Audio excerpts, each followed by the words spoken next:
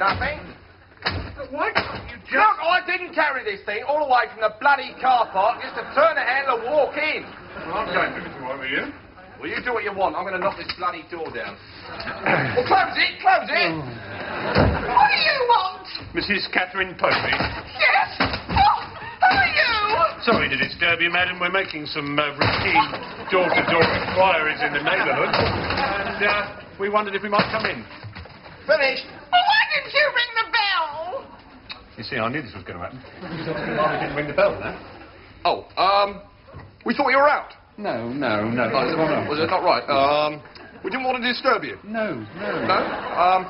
If we'd rung the bell, there would have been no point in my having carried this sledgehammer all the way from the car park. I see. Yep, I think we might have got away with that one. Good. Now then, Mrs. Popey, if you'd just like to sit down. I like them, they're good, aren't they? Yeah, I think... Yeah, I'd better turn the volume down. Yeah, right. Yeah.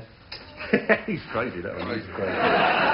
Right, Mrs. Popey, your husband, is he at home? What? Your husband, is he at home at the current time? I haven't got a husband. No husband, I see. Well, when do you expect him back? What?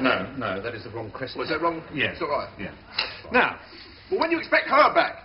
Mrs. Popey, computer trace currently indicates that you are the holder of one husband. Well, I'm not. I see. Well, I'll have my colleagues duly amend the record accordingly. Now then, Mrs. Popey. Yes? Your husband's been a bit busy lately, hasn't he? What? He's been giving us a right run around. He's a scumbag, that's what he is. He's a great big bag of scum. Scumming around in a big bag, that's what he is. He always has been and he always will be. Well, I've got a husband. I'm not married. You can take the scum out of the bag, but you can't take the bag out of the scum. Yeah. Boiling in the bag scum, that's what he is. Yeah. My colleague may be putting it a little bit more forthrightly than I would myself, Mrs. Popey, but then I like to think that's why we work so well together, you see. We complement each other. Really? Yes. What's this? You're looking very smart today. Oh, thank you. That's a very nice haircut. You see? Teamwork. Now then, Mrs. Popey, this husband of Oh, yours. for heaven's sake. How many times do I have to tell you I haven't got an husband? Well, 25. excuse me just for a moment. What? She's got to tell us 25 times that she hasn't got a husband. Once for every day in the week. No. All right, then. Once for every year he's going to spend inside, the scumbag. Look, I don't know who you are or why you want to speak to a husband I haven't got, but I'm telling you. Oh, I assure you, Mrs. Popey, we don't want to speak to him. Oh, don't you? No. Well, speak to him. No. I think perhaps you've been watching a little bit too much television, Mrs. Popey. Well, whatever. The point is I haven't got a husband. And therefore, do you think it's possible that you could have come to the wrong house? No. No. We've already been there. Where? The wrong house. We've just come from the wrong house. That's right. My colleague says he's substantially correct, Mrs. Popey. We have indeed just come from the wrong house, so your argument doesn't really stand up, does it? No, that argument just falls straight over. Yeah, just lies there. Yeah. Now, well, since you claim to be alone in the house, Mrs. Popey, I'm sure you won't mind if we have a quick look around. How quick? Oh, very quick, I assure you. Well, help yourself.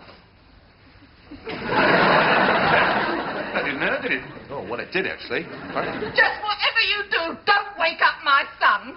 Oh. I beg your pardon? Oh, yeah, so do I. Yes, I beg it as well. My son is asleep upstairs and I'd rather you didn't wake him. Now, just a moment, Mrs. Popey. Just one moment. Whoa there, boy, whoa! Your son? Well, you told us you didn't have an husband. Well, I haven't. Mrs. Popey. Mrs. Popey. Mrs. Popey. Mrs. Popey. Mrs. Popey. We may be stupid, but we're not clever. How can you have a son if you haven't got a husband? That sounds rather miraculous to me. He was a sailor. I see, in the Navy, was he? No, in that West. Yeah, well, we'll leave that for the moment. Now, this putative son of yours. Now, you say that he...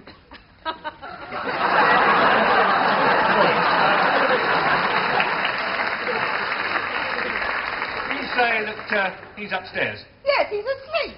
What, tired, is he? I'm not surprised he's tired after the merry dance he's been leading us. Yeah, very merry dance he's led us, yeah. Right gay gavotte. Ha, ha, ha, ha, I'm so merry. I think capital. Same with you, Mrs. Popey. You'd better ask this son of yours to come downstairs and answer a few questions. Only if you promise to leave as soon as you've finished. I assure you, Mrs. Popey, we shall leave just as soon as we finish being here. Oh, a charming, super delightful woman. Yes. And rather a fabulous taste in decor. Oh, I agree entirely, yes. Furnishing and fitments are very A1. Exactly. What do you see? Look at these sofa coverings. They're lovely, aren't they? Oh, they're durable? Yeah, probably washable, shouldn't it? Yeah, just bung them in the machine. Yeah. Well, I'll take them off the sofa first. Did I not make that clear? Yes, take them off the sofa, yeah. Unless, of course, you've got a very big machine. Yeah. Or a very small sofa. Oh, yeah. I think you've taken it very well. Well, this is it, you see. Too well? Well, I didn't want to mention it, but yeah, maybe she's taking it too well, yeah. This is my son, William.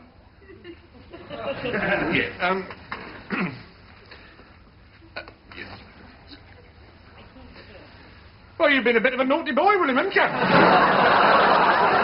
Ask him what he's done with the stuff. Yeah, what have you done with the stuff?